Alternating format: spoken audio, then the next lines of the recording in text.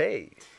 So, hey Jackie, what are you doing right now? I'm spoon feeding Jupiter so that I don't have to take her cone off to feed her and don't have to stress out the tube on the bottom of her neck when I put the cone back on. But I think she's done. Oh my gosh. She's been eating a lot and That hurts me. everything smells like cat food now. My whole world. Cat food. Jupin. Okay, my turn. Yeah. Oh my. Oh man. Oh man. The thought turns my stomach and it smells so gross because I warmed it up for her. I will give you $50 if you eat it. Absolutely not. I'll give you a quarter if you eat it. I'm not paying you $50 because that sounds like it could be incentive enough for somebody. Like some people might be down to eat this spoonful of cat food for 50 bucks. Quarter? Not for a quarter. Like not for a quarter. I don't have 50 bucks. I remember some people once telling me that,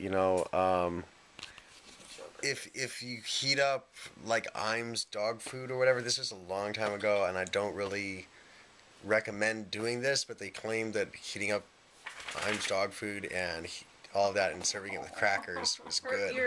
And it sounds gross. I don't know.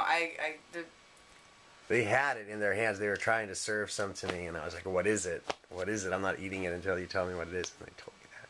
In one of the books by Beverly Cleary about Beezus and Ramona, they went to a supermarket with Henry, and he tasted the dog food. They were like a brand new supermarket, and they're giving away samples of everything.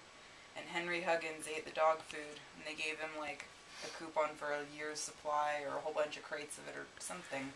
If you guys have ever read any of the books by Beverly Cleary, you should comment below. Seeing the movie with Selena Gomez doesn't count. I don't know. But Joey's in it. I'm trying now.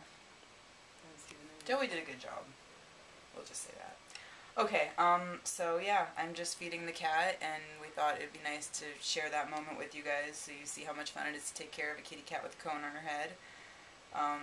Poor Jupin. Poor Jupin.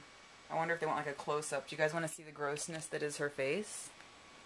She's so pretty. See that? She's got stitches, and then there's a tube right there. Won't horrify you guys too much, but as you can see, she's alright. She's just a little indignant about the whole thing. It's such a bummer. Here's her pretty side.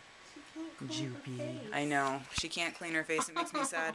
Alright, I'm horrified by this can of cat food I'm holding, so I think that's going to be the vlog for today. Yeah, that sounds about right. Yeah, I think so. I didn't get much time on the camera. That's why I flipped it around. And the cameraman. Yeah, that's the one thing. If you're filming the action, you're not getting yourself. Right. But that's why I flipped the camera around. You can make sure to see everybody. Alright, guys. Alright, guys. See you tomorrow. Thanks for watching. I think I got cat food on my camera. Ew.